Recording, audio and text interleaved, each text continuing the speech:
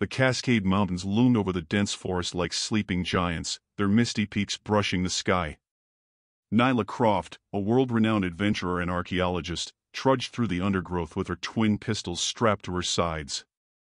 The early morning light filtered through the pines, casting long shadows on the damp ground.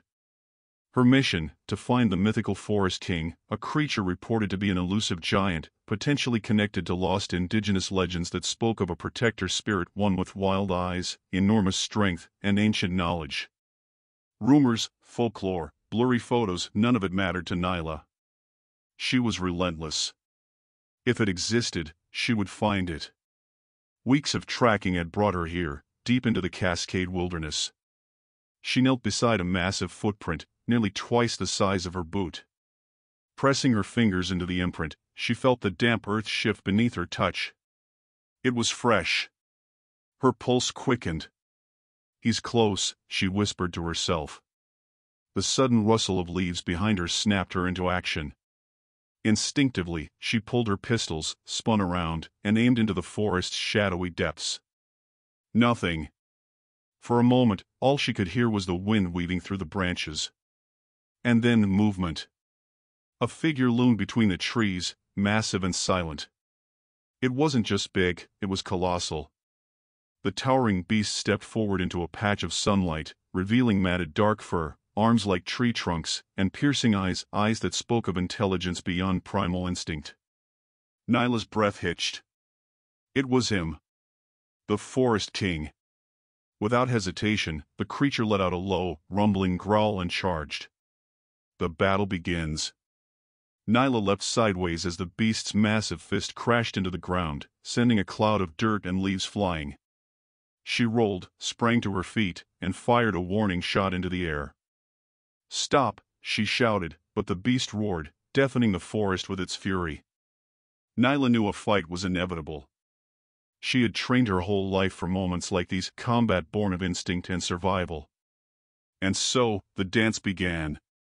The Bigfoot moved with surprising speed for a creature of its size. It swiped at her with a giant arm, forcing her to duck and roll. She fired several shots, the bullets grazing its thick fur but doing little to slow it down. The creature lunged, and Nyla barely avoided being crushed beneath its massive frame. She scrambled to her feet, kicking off a tree to vault herself out of harm's way. This wasn't just an animal, the beast anticipated her movements, as if it had fought skilled opponents before. Bigfoot snarled and rushed her again. Nyla swung a hunting knife from her belt, slicing across the beast's forearm, but it barely flinched. In a swift, brutal motion, it grabbed her by the leg and slammed her into the ground, knocking the wind from her lungs. Nyla gasped, struggling to crawl away as the creature loomed over her, ready to strike the final blow. But then something unexpected happened. The beast hesitated. Its eyes, which had burned with rage moments before, softened for a fleeting instant.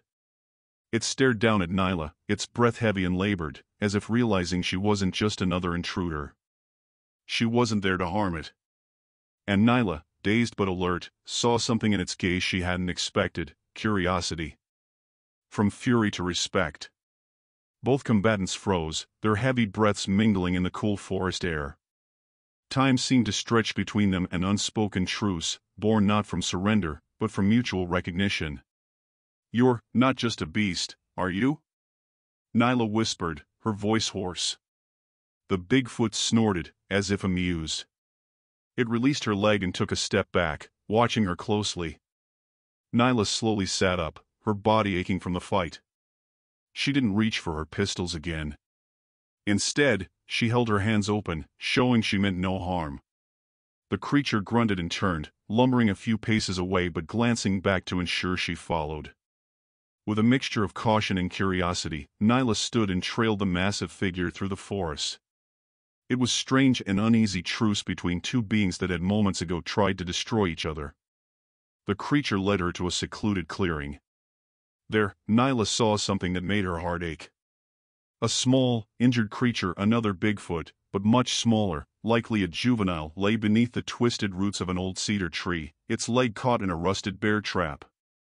The larger Bigfoot knelt beside the injured one, gently touching its fur and letting out a mournful sound. You were defending them, Nyla realized aloud, her voice soft. She knelt beside the juvenile, careful not to make any sudden moves. Let me help. The adult Bigfoot watched her with wary eyes but didn't interfere as she inspected the trap. The steel jaws had bitten deep into the young one's leg. Nyla pulled out a small pry bar from her pack and slowly began to open the trap. The juvenile whimpered as the metal released its grip, but Nyla worked quickly to clean the wound and wrap it in gauze from her first aid kit. There, she whispered, tying the bandage in place. It'll heal. The larger Bigfoot huffed, a sound that almost seemed like gratitude. Kindred spirits.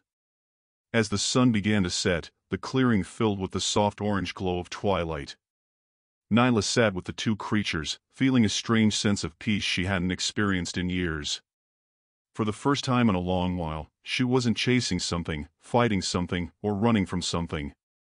She glanced at the adult Bigfoot, who was watching her with an expression she couldn't quite decipher.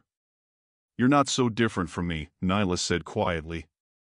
We both spend our lives alone, fighting, surviving. Always misunderstood. Always hunted. The Bigfoot rumbled softly, almost as if it understood. Nyla leaned back, resting her head against the tree. I came here looking for a monster, she said. But I found something more. The creature huffed again, this time in a way that sounded suspiciously like agreement. As the night deepened, Nyla realized she didn't want to leave. She had spent so much of her life searching for the unknown, pushing herself to the brink, always looking for the next challenge. But here, in this quiet moment beneath the stars, she felt something she hadn't felt in years: contentment. The Bigfoot sat beside her, its massive frame a comforting presence in the darkness. For the first time, Nyla allowed herself to relax. The morning after. When dawn broke over the forest, Nyla awoke to the sound of birdsong. The two Bigfoots were still there, the larger one standing watch, the juvenile resting peacefully beside it. Nyla stood, stretching her sore muscles. The larger Bigfoot turned to her, and in that moment, she knew it was time to go. Thank you, she said softly, placing a hand over her heart in a gesture of respect. The creature inclined its head, a silent farewell. Without another word, Nyla turned and began her trek back through the forest, her heart lighter than it had been in years. As she walked, she knew she would never tell anyone about what had happened. Some things were too sacred to be shared. And somewhere deep in the Forest King watched her go, knowing that he, too, had found something unexpected, a kindred spirit in the unlikeliest of places.